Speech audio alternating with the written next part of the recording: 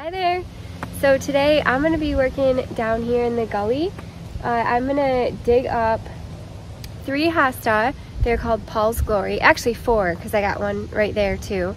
So I have 3 right here and then 1 right there. So those 4 Hosta I'm probably going to just put out by the side of the road or text my family and see if they want them. And then the other 2 Hosta I'm going to dig out and put in a different location. I'm digging the 4 Paul's Glories out because I just don't like what the variegation does on the leaves throughout the season. They start out this really neat kind of limey green color with a dark green edge and a nice limey green middle, and then they just kind of start looking gross. I don't really know how to explain it, but I just don't like what they do. And it's typical. I googled it and it turns out that that's just kind of what Paul's Glory does. So I'm gonna dig these out. I will give them to people if they want them. And then I'm gonna replace them with 3 different Hosta that I got. And then over here, I'm going to dig out these 3 Hosta right here. So I'm gonna dig out that Twilight, this Drinking Gourd, and this Paul's Glory. I'm going to put the Twilight and Drinking Gourd in a different spot and then give that one away. And then I'll replace them with 3 of the same Hosta. And I've got Christmas Pageant Hosta, and I also have Diana Remembered Hosta. All right, so that's what we're going to be doing. I got to go grab my shovel. But it's looking pretty good out here. Oh, there's the chipmunk in his usual spot. Hey, bud. What you doing? Did you get enough nuts? There's lots more you can get. Max is up there watching. It's crazy how great the garden still looks. The Hosta, I mean, some of the Hosta are starting to turn yellow, but I mean, the majority of them are looking pretty good. This heuchera is doing awesome. My impatiens are still doing awesome. I got the red ones there and then the pink ones over here. They're still looking really nice. It's crazy. It's like going on mid-October already, and you'd think that stuff would be looking a little bit more shabbier, but I guess not. I'll take it. So these are the 6 Hosta I'm going to replace, and these look pretty bad. They've been in these pots for a while. The roots are still good. I'll just come in here and kind of clean them up a little bit, but next year they'll be really great. And I completely forgot about this clematis here. I still got to get that in the ground as well. And then somebody gave me this cactus, and it's a hardy cactus. So I'm pretty excited to get that in the ground somewhere in the sun. But I was thinking about, I wanted to make a trellis for this out of my birch sticks that I saved from trimming my birch tree. Maybe we'll do that soon too. But today we're going to get those Hosta planted up. These are the last of the plants unless I go shopping and buy some more. I honestly, I'm having a hard time even wanting to give these away, because if I feel this way about them, then someone else possibly would too. You know what I mean? I don't want to give away something that I think is ugly. I also don't want to toss them either. We'll figure it out. They've only been in here for like 3 years maybe.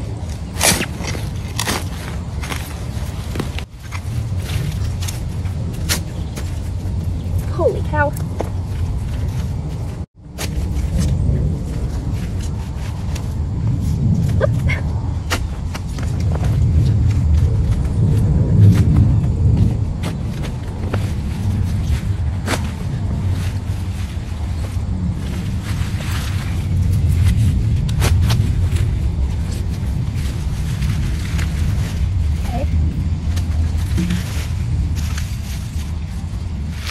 What I'm gonna do is grab like a plastic bag and then I'll put them up by the road.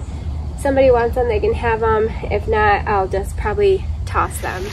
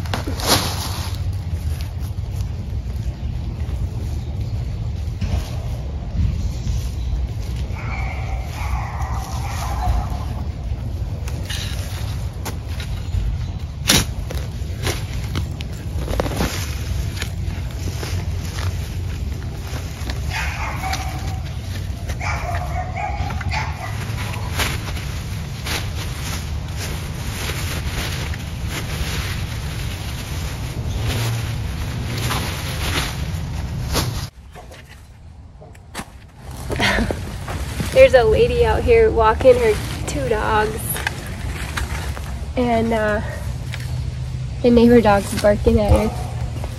It's funny. He's like, I've never seen those dogs before. He's probably like, he wants to play with them or something.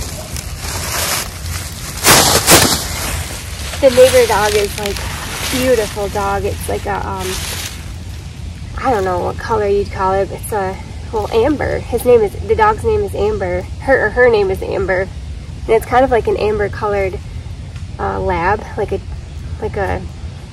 I don't know, lighter colored chocolate lab. It's beautiful. Really nice dog.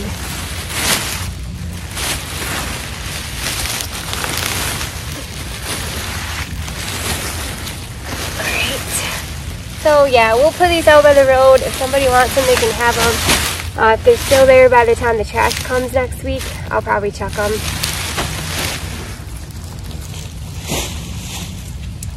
Alright, I got all this great space. Lots of worms. Okay, so since we're here, let's get the Diana Remembered planted. I'll be back. I'm gonna go grab the hosta. Alright.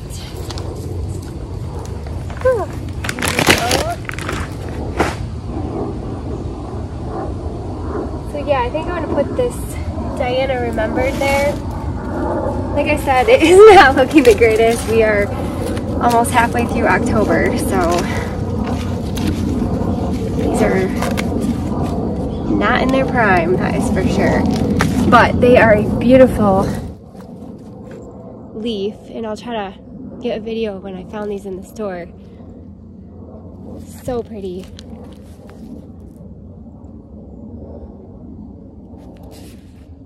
Diana Remembered.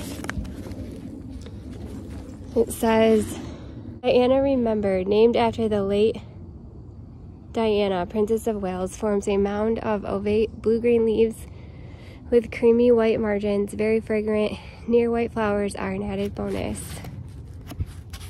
Shade, zone 3 through 9, keep well watered. Yeah, it's gonna be a good one.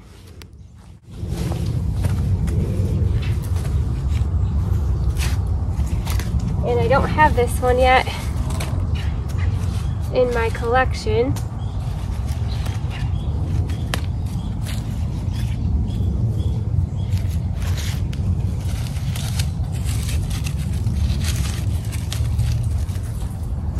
I'm pretty excited about it. We're just gonna throw some fertilizer on them.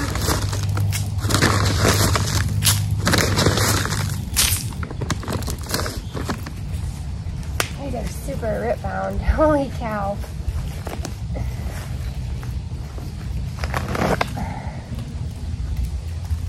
They're gonna love being planted. That's for sure.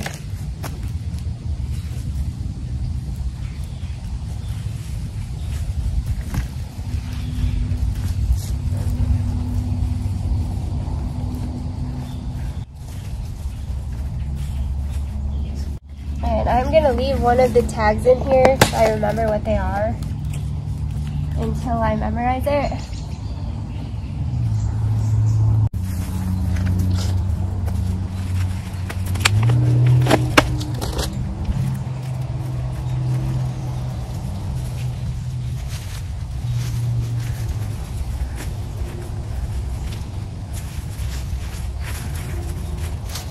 Oh, it feels so good to get those out of here.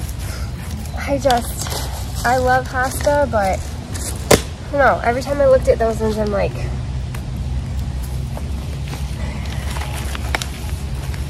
I don't even have any words for it because I feel bad, but I just wasn't impressed with them.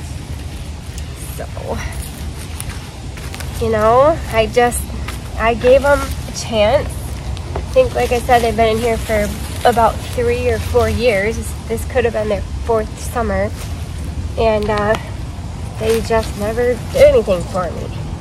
So, you know, at that point, it's time to take them out, get something else that I'm gonna love. And I love the name of these Diana Remembered. It's just so precious. So, right, and then I'll save one of these tags for my little stash inside.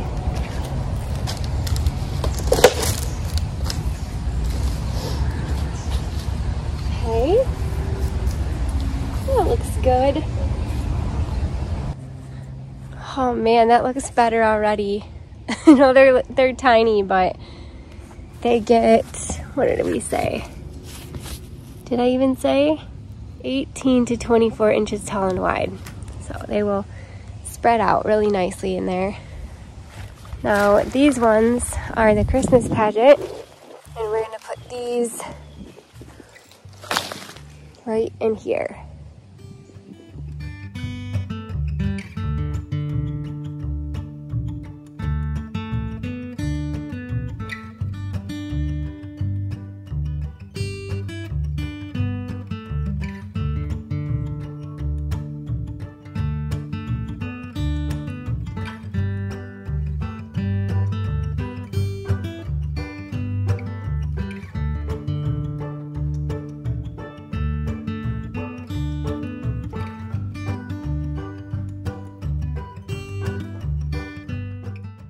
Better already. I know I always say that, but it does, and it's just only because personally that has always bugged me. A lot of the hosta in my garden either reseed themselves or I just keep digging and splitting them, and for sure that drinking gourd just popped up right there and I left it, and I've been meaning to move that drinking gourd for quite some time, and then I didn't realize how big that twilight was going to get when I planted it there. And then obviously the Paul's Glory, I didn't want that anymore. So, you know, this little section right here, I've always kind of wanted to be more of like a nice flowing section and have all the same hosta. I just have never got around to doing it. So I'm excited that I finally am. And so we're gonna put a Christmas pageant in there. I think it'll be a nice contrast to this green velvet boxwood here. And this is what it looks like up close.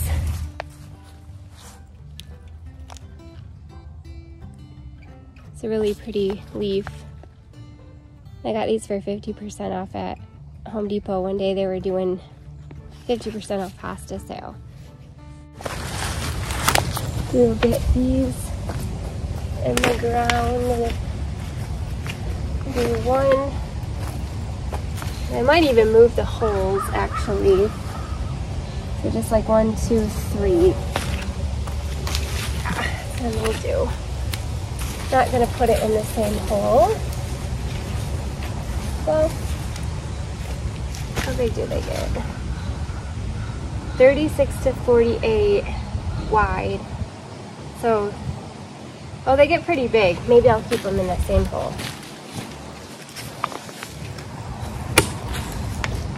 Okay. And I'll come through and water them at the end.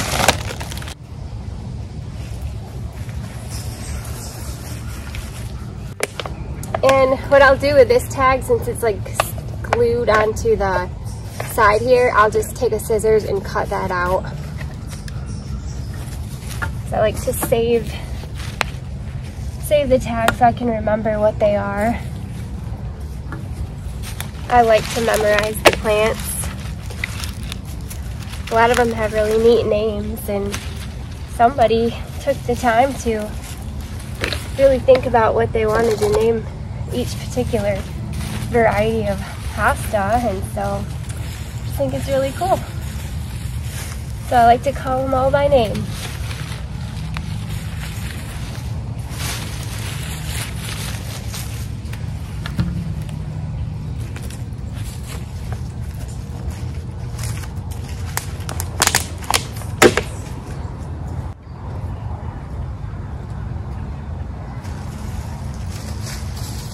These are also a hosta that I do not have in my garden yet, so I'm pretty excited to add it to my collection. So in order to save this tag, I'm just gonna cut this.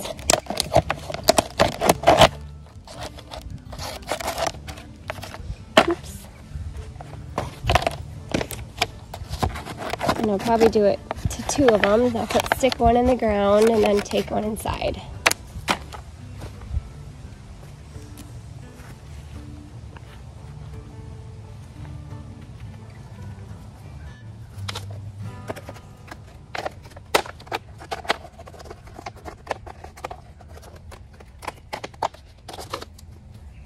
Oh man, that looks so much better. It's just much easier on the eye, much more cohesive, and it kind of allows your eye to just carry right on through there with all the same hosta. I am going to miss that drinking gourd in there though. I just thought that was a beautiful, beautiful color. I do have to put it somewhere. I could put it in here somewhere. Let's see here. That's just there for now. I could put it... I don't know, I could put it right there. That might be pretty. I feel like I had something there though. Didn't I have something there? Oh yeah, I have one little Benvernoy that got eaten. And I have something there. Those are 2 hosta that got eaten. One there and there. I could move my bench over a little bit and then put that planter inside this rock bed and then plant the hosta over there. But for some reason I have been dragging my feet on this area over here because I kind of want to make some sort of another path to go down that way. I just don't know how to do it yet. I had 3 bleeding hearts in here, so I can't put anything right there, but I could move that and put my drinking gourd there. Let's do that.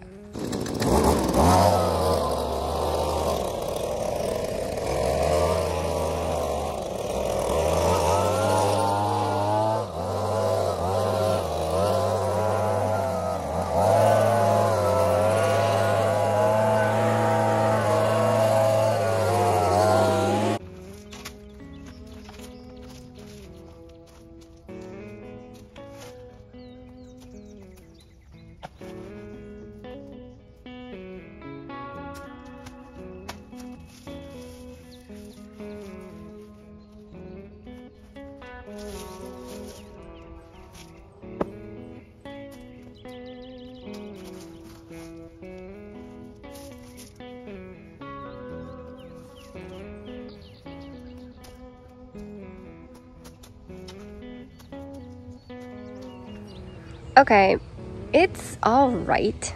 I don't necessarily like it. I think it would look better if I had a green boxwood in it.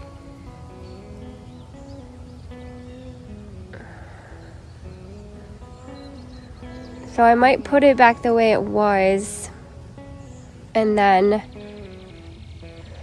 I don't know, I don't really want to push anything in that area because like I said, I eventually want to try to make some sort of path through here.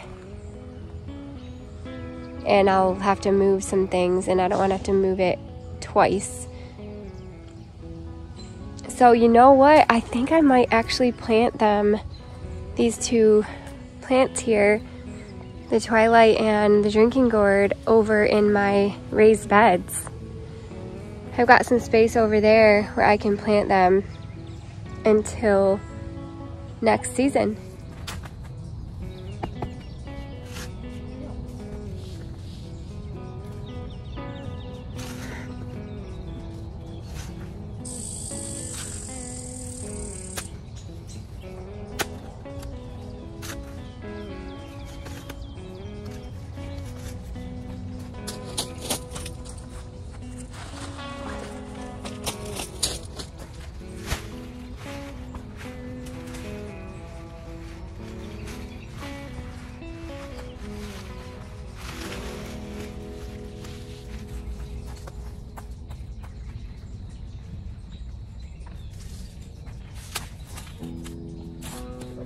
Big.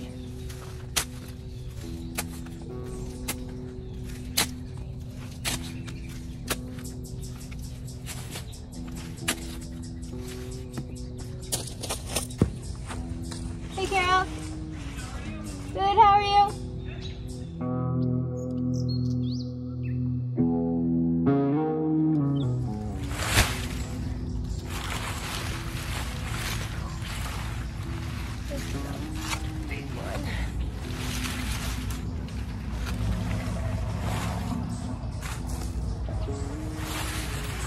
Good. Those will stay there until I am ready to use them.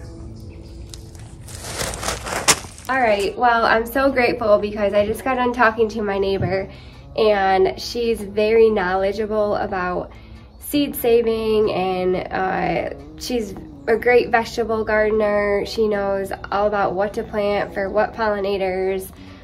She's just been doing this for a lot longer than me, and I tend to lean towards more like the plants kind of gardening, like, you know, like landscaping type of gardening, and she does more like vegetable gardening and things like that. Anyway, I'm pretty sure she starts like all of her plants from seed.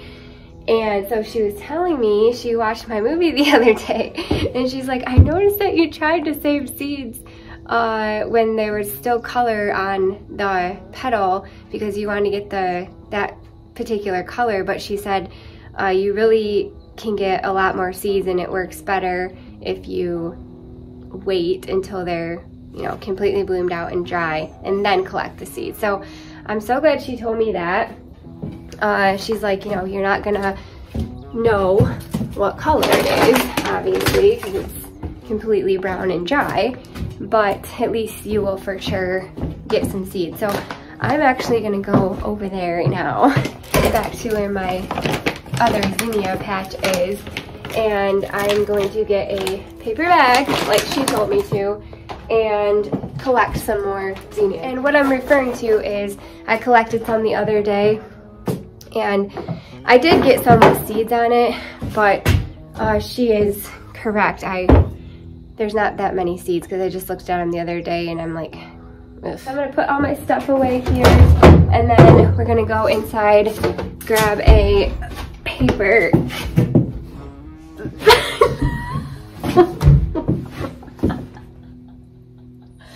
Oh my gosh, I can't with one arm.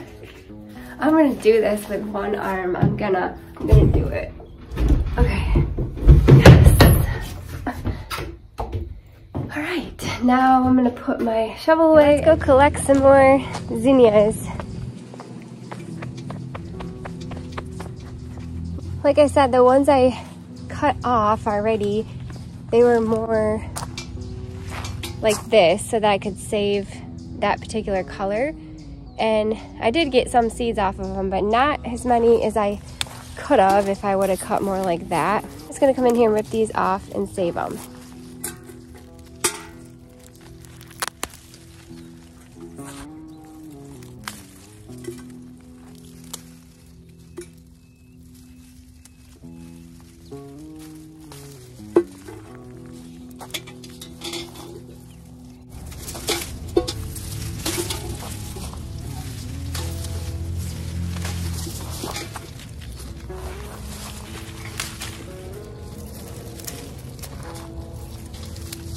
These are all the seeds that I can save right there. It's a lot more than when I saved them the first time. So I'll just put them in a paper bag once I get them in the house.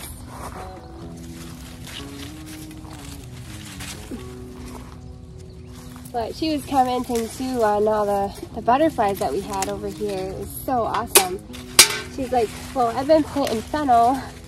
So she's like, I've got a place where they can lay their eggs, and you got a place where they can suck up the nectar. I was like, oh, it's so awesome. We got it covered between the two of us here. And the hummingbirds that we had this year were amazing too. So many hummingbirds.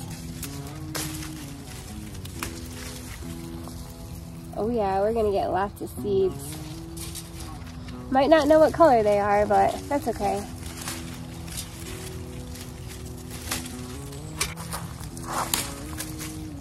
I think that's probably good enough.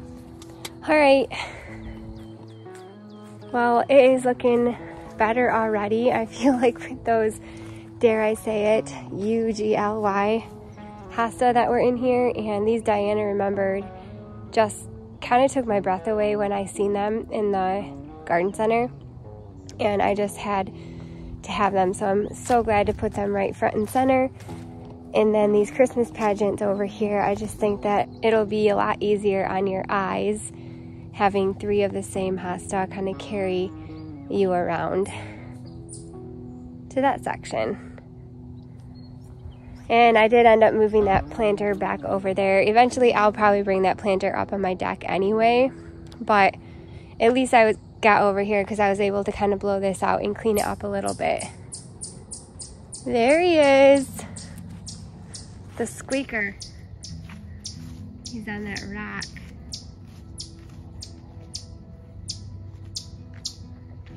Chipmunk Crossing. Well, thank you guys so much for watching. I really appreciate it. It was super fun to get out here and get rid of those hosta that I've been staring at for the last several years, thinking, oh, maybe they'll pull out of it. And I'm just like, you know what? It's time. I have enough hosta in my yard. I can replace it with something that I adore instead of staring at something that drives me nuts every time I see it. And so I'm really excited that I finally bit the bullet and got that done, because it is a little bit of a struggle to dig out a plant for your garden that you don't want in your garden anymore. You kind of feel bad about it sometimes, but I've been learning that, you know, I don't have time to feel bad about a plant in my garden. I'd rather just take that step, get rid of it, gift it to somebody else if they want it. If they don't, I can toss it or put it out by the road. No big deal. But anyway, thank you guys so much for hanging out with me. I'm gonna get back inside and get those seeds in a paper bag, and hopefully we can save a bunch of zinnia seeds for next year. But until next time, I hope you guys have a wonderful weekend and just a beautiful day, whatever day you're watching this. And hopefully we'll see you again soon. Bye.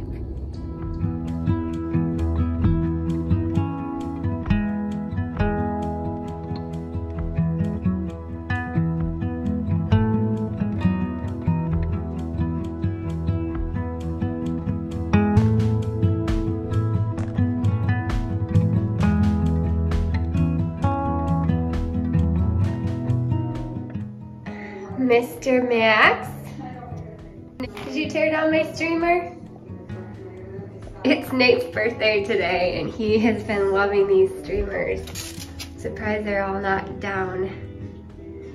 But I am working on decorating for Nate's birthday. I already got that going on. And then I got his presents down there, and he requested a chicken pot pie.